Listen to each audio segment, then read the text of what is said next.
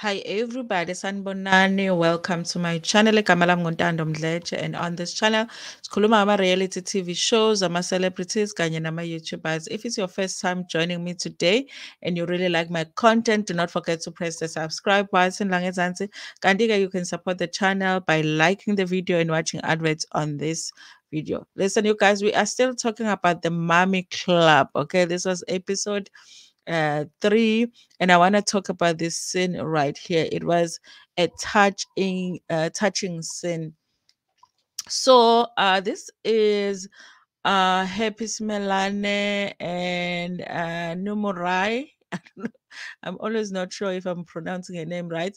And then is Ratile. Ratile is a new cast member that they added in this episode. She's coming in as a friend to Happy Smelane, but they are also still getting to know each other. I did mention this in episode 1 that what I like about this show is that they're not pretending to have known each other for a long time. It's clear that they're just getting to know each other because they are working on this show. I did say in the last video, you guys, that one thing about Happy Smelane is that she is showing up for work and she is working for that paycheck. Okay. I appreciate that about her. I actually realized after I had said that she actually shot every single scene on this episode. First, she shot a scene with her kids, okay, which we just spoke about in another video. And then she did a scene when they are introducing Ratile. And then she did a scene when it's Mrs. Mops's tea party, and then it's the son. Okay, and that was basically the whole episode. It was just her. She's basically carrying this show so far, and I thought it was going to be Mrs. Mobs. And as much as the show is centered around Mrs. Mobs's life, but I feel like Happy is the one that is working very hard on this show. Okay, so this is a difficult one, you guys. And I guess those who are watching the show can go into the comment section and tell me what they think about this issue, because Uhappy has just lost her husband last June, I believe. Okay. I believe it was in 2022. So now every time that she is introducing herself to the ladies, she always mentions that she recently lost her husband in the car accident. I guess it comes up because some of these ladies, or most of them, are married. Okay, they will say, I'm married and I have, these many kids and whatever. And then obviously for her, she has to say, I lost my husband in a car accident. And I do feel like when she says that, then the other ladies, it's either they get curious about what happened to her husband, or they're just trying to be nice. Because I think that it's difficult when somebody says to you, I lost a family member recently, for you to not ask who the family member is and what happened. Okay. And she always acts like it's weird that they're asking her questions about the passing of her husband because she doesn't know them very well yet. But then I think it would be strange if somebody told you that they've just lost a husband and then you just don't say anything about it. I think that I would ask to just to be for the person to see that, okay, you've just mentioned something important, we're getting to know each other, let me see if I can be a good listener in this story, what happened to your husband. And obviously you are not forced to share everything. Okay, and this is a thing that I've been struggling with. Okay, are they not supposed to ask her when she says to them, my husband passed last year? Are they not supposed to ask what happened just because they don't know her that well yet, you guys? I don't know. Like, maybe I'll hear from some of you in the comment section. I feel like they don't have a choice. When somebody tells you that they've lost somebody recently, you are going to ask what happened. It's the least you can do in the moment, okay? And it's up to them how much they share with you. So in this scene right here, uh Happy had invited Nomurai to come and spend time with her because, of course, they're getting to know each other. But in addition to the two of them, then they also invited Ratile to basically join them. Okay. And then the same thing happened when she mentions her husband. And then Numurai just felt like she wanted to ask some more in terms of like what really happened to your husband. She says, I never asked you, but what happened to your husband? She does get uncomfortable and says in the diary session that she's not letting go of that issue. Why is she asking again? Because she had asked her before, you know. And I feel like it's because she keeps mentioning it, so it's weird for them to not ask. So she ended up telling the story, and this was the first time that she actually told the whole story.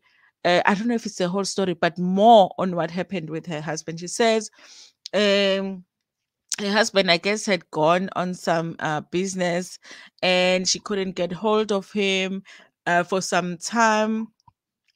And then the brother was calling to say, listen, I can't get hold of my brother. And then she was saying, I'm trying to get hold of him too.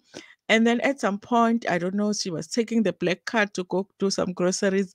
I actually don't know why, because even Ratile was like, where does the black card come in? Okay. And then she took the black card, went and did some groceries because she wanted to cook some nice meal for him. And then that's when she received a call from the police to say that they had found the car. And then the brother also called to confirm that yes, he had passed away. Okay, you'd think the story ends there, but she continues to say that he actually passed away while he was with his girlfriend. Okay, so he was with a side chick. Okay, and then she goes on to talk about how she wishes that the side chick had actually also passed in that car accident. And if she ever meets the side chick, it would be she would end up in jail because, of course, I guess she has some grudges that she's holding against him. She does believe that there is a possibility that the side chick caused an accident. Maybe they were having a fight in the car because she was jealous of her and all of that. Guys, I imagine how difficult being in that situation is, because the person that actually did you wrong has passed away because her husband did her wrong. Basically, her husband was cheating, washonele manyaleni, basically. And now she's trying to deal with the passing of her husband and dealing with the fact that um he had betrayed her. But obviously the husband is not here, the person that is alive is a side chick. So I kind of do understand why all her anger is directed at the side chick, because of course the husband is no longer here, you know. But at the same time, I think she would have to admit to herself that her husband was not perfect, because of course he was with this lady. Okay, apparently this lady went on to TikTok to post with her car and all of that, and she's really really upset about that. I mean, if you're dating a guy that is married, you guys, and they pass away, I don't think that you have any business posting anything about that person, unless you don't know even at the time that you are posting that they had a wife. But the minute you find out that they actually were married, then you have no business posting. So I think that the girlfriend maybe was just trying to provoke her, but she seemed to be very very angry with the girlfriend more than the husband. But I also do understand that, I mean, he's no longer around, so how is she going to be angry at him, you guys? Anyway, I thought that it's a painful story, but I did feel like it's going to bring them together somehow. I don't know why these ladies are so judgmental when it comes to Uhepi, because even with Ratile was introduced by happy to the group, but she has some criticism on her own of her own when it comes to happy. She was talking about how she is of the belief that if you are a widow, you have to dress a certain way, and she does not see that when it comes to happy. And I feel like if you're getting to know each other, that's a question that you could have asked, you know, what awuzilanga na, because the husband passed a year ago. Maybe it's one of those families that only abazila only for 3 months, maybe for 6 months. It's been a year. Maybe that's why engasazilile, you don't know. So I kind of feel like with every lady, when it comes to happy, Ngathi they are judgmental when it comes to her, but I feel like out of everybody she's the realist in the sense that she's the one that is really showing us her real life. Okay, so this day I don't know Nomorize family, except we saw her baby at the birthday party, but we haven't seen anything more, you know. And even her house, I don't think that we've seen Nomorize a house, because we saw her taking a walk, and then we saw the birthday party at the venue for the birthday party, but inside the house we haven't seen. So she seems to be sharing a little bit more, because of that I feel like she's getting judged by the other ladies. Anyway, you guys, from the preview from next episode, it looks like Nomura is going to betray Ohepi by sharing that story, because obviously she's sharing a story with her and Ratile, because they are the ones that are there at the meeting. And I think that she goes and shares the story with the other ladies, which upsets Ohepi. Anyway, you guys, we're going to see how that goes next week, but it doesn't look like Happy is going to be happy about that. Anyway, you guys, tell me what you think about this, honestly, in the comment section.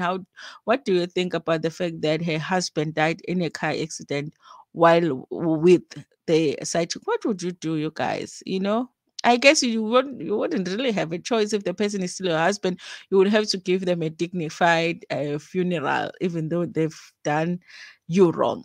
Okay, it's a tricky one. It really is a tricky one. Anyway, you guys, thank you so much for watching this video. Please like it before Pumegiona.